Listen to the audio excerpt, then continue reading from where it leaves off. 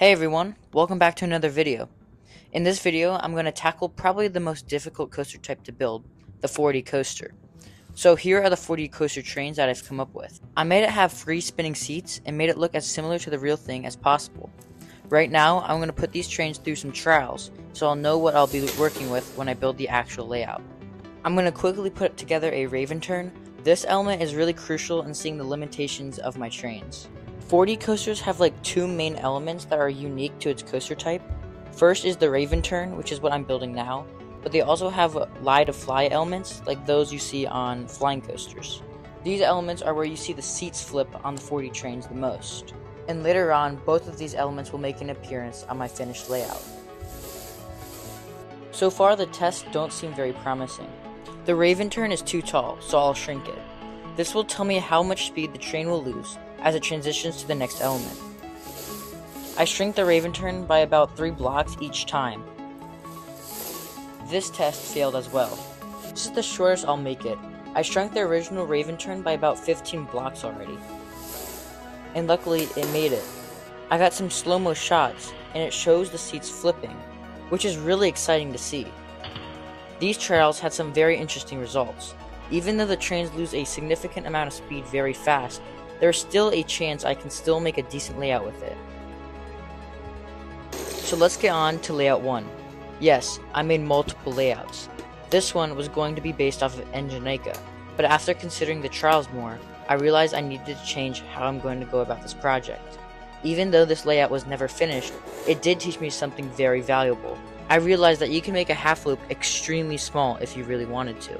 This is very surprising to me because I always thought that CDX track was too tight or had too much tension to make super tight half loops. But here I start building it. I start by making a long straight piece of track with cross ties sitting closely together. I take the straight piece of track and bend it very carefully down under the supports. The pre-made straight track is essential for keeping the inversion from breaking. I still had to go in with a weight to anchor the element down. Finally, I readjusted the cross ties to get rid of any kinks that would get the train stuck. And using that formula, you can make a super tight inversion. Here's the train gliding through perfectly. Before I transition to layout 2, let me tell you a little bit about how 4D coasters work. 4D coasters really have two tracks. They work together to make the seats spin. The upper track is for the train and where you sit. This part of the train features a pinion, which allows your seat to spin. Below the tracks is a rack. The rack controls how much your seat spins. As I move the train along the track, you can see that the rack spins the pinion and spins your seat. This is pretty much how a real-life 4D coaster functions, and how it gives a very intense ride experience. This rack and pinion system allows your seat to invert in a controlled manner. This is unlike my 4D coaster trains. My seats are free spinning. They rely on forces from the layout to naturally invert. I made the seats unbalanced, so they will flip every time the train goes upside down. I'll use this to my advantage on layout 2. A big change in my layouts is that layout 2 is going to feature a launch. Real life 4D coasters don't have a launch, so this is pretty unrealistic. But my trains need a launch in order to get back to the station. A lift hill will not cut it for the trains to have enough speed. I took the design from the launch of my Mr. Freeze Reverse Blast coaster and repurposed it here. It's pretty much the same design with the same mechanics. Here I finished the ratchet system and put in a lever. I will be building this layout backwards so I can save as much speed as I can. This is the turnaround from the brake run. I keep my brake runs angled downwards so that the trains will naturally want to roll back into the station. Reinforcing this coaster is going to be a big importance because the trains are very heavy and will make the track flex. Going into the brake run, I'm going to make a barrel roll. Barrel rolls is another element that you don't see on real-life 4D coasters, but I think it will be very interesting to see one on my layout. Like what I did with the half loop, I built a straight track first, then I'm going to twist it to connect to the supports. Then I'm going to heavily reinforce the barrel roll by adding a few more supports around the element. I'm going to give a quick test to make sure the train will flow smoothly back to the station. Next, I'm going to make a small drop into the barrel roll. Here, I'll make sure that there's enough speed that the train can make it back to the station.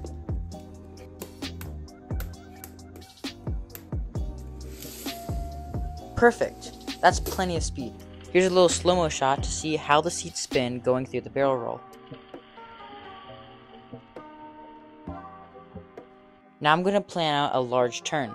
This is like a calm helix to give the riders a quick breather after going through the very intense elements coming right before it. I extended the launch a little more just to make sure that there's enough clearance from the helix. I want to make the incline from the launch go directly in the center of the helix. Here I'm going to put in one of those fly to lie transitions you'll see on a 4D coaster. Let's build up those supports and put the tracks on.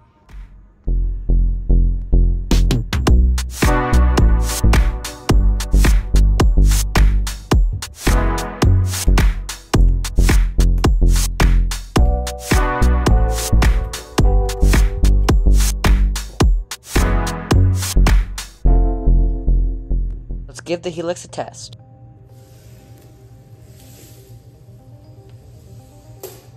Now let's build that fly to lie transition. This is basically just going to be a barrel roll again, but it's not going to go a full 360 degrees.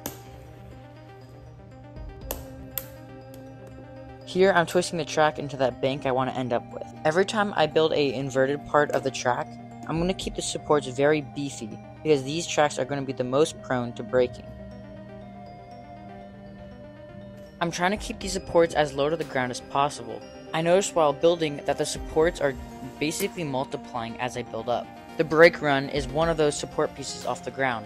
The barrel roll is 2, the drop is 4, and this lie to fly element is 8.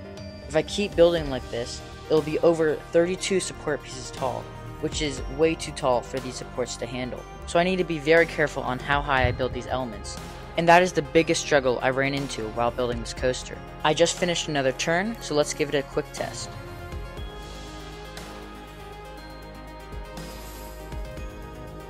I'm not really worried about the speed from that test. The next elements are definitely going to make the train go much faster. If you look closely, you can see the seats flip from the train transitioning from inverted to sit down. Next, I'm going to build a large half loop coming from the inverted turn. I put down some large supports and put a bunch of cross ties on a large section of track. This element will put a lot of strain on the supports, so I made sure to double reinforce them.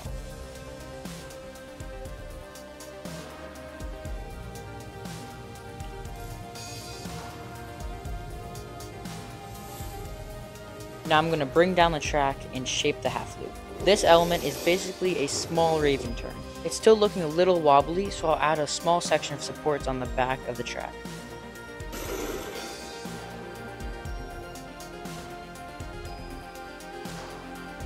I'm going to make a quick hill to test this raven turn.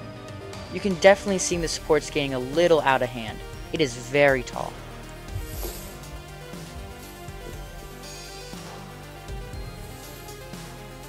This element is going to be another lie to fly transition, but it's also going to be mixed with a half loop.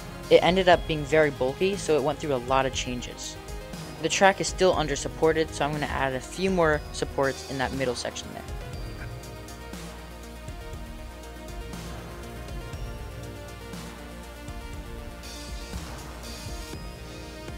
The height of the coaster is really starting to ramp up. Let's give it a quick test.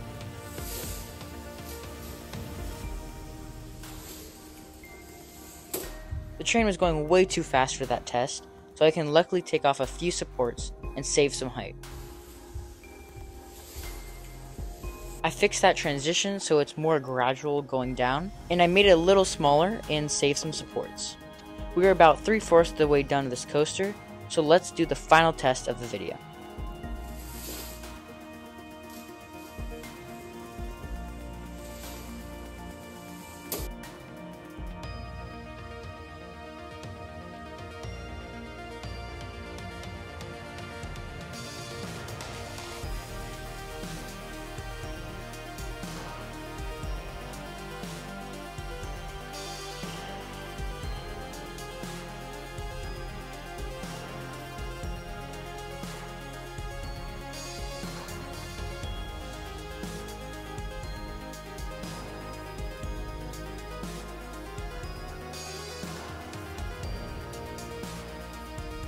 This coaster is taking a lot of my time and effort, so thank you so much for watching. In the next video, I'm going to finish the track, put in the brakes, and finish the launch.